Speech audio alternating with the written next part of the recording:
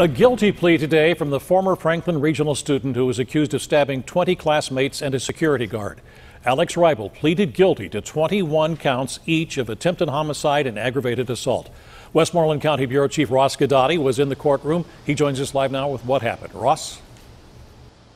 After 3 years plus some months of waiting, Alex Reibel's trial on charges he tried to kill some of his classmates and a staff member at Franklin Regional High School was supposed to start in the next month. But today, Alex Reibel entered a Westmoreland County courtroom today, and he said, basically, I'm guilty of all the charges, and he is going to let the court decide if he should go to jail and for how long.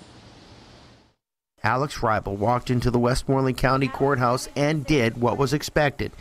Entered a general plea of guilty on charges stemming from his April 9th, 2014 knife attack on fellow students at Franklin Regional High School. I sincerely believe that Alex is mentally ill, but we didn't have much choice but to enter this plea. I mean, we didn't want to put all these students and families through a trial. Reibel's attorney, after today's plea hearing, Reibel faced 42 counts of attempted murder and aggravated assault, plus one charge of possessing a weapon on school grounds. Judge Christopher Feliciani asked Reibel why he was entering a general guilty plea today. Reibel simply replied, "Because I am guilty." So he's not making any excuses. He stood up there like a man this morning and said, I'm guilty. It's been a long time for the victims, waiting for today.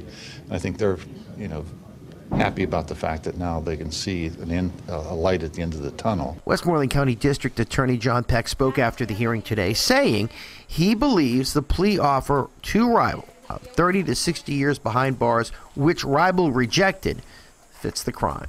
That was felt to be an appropriate sentence, based on the circumstances and the amount of harm that was caused, and also based on, to some degree, the defendant's own circumstances of being a 16-year-old. We're going to present a lot of things to the judge at sentencing, and it's Judge Feliciani's decision as to what sentencing will be.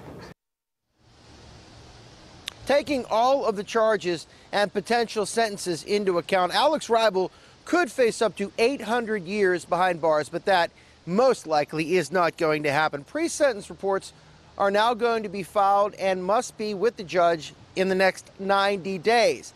It's after that point that the judge will render how long Alex Reibel should be behind bars. Reporting live, Ross Guidotti, KDKA-TV News.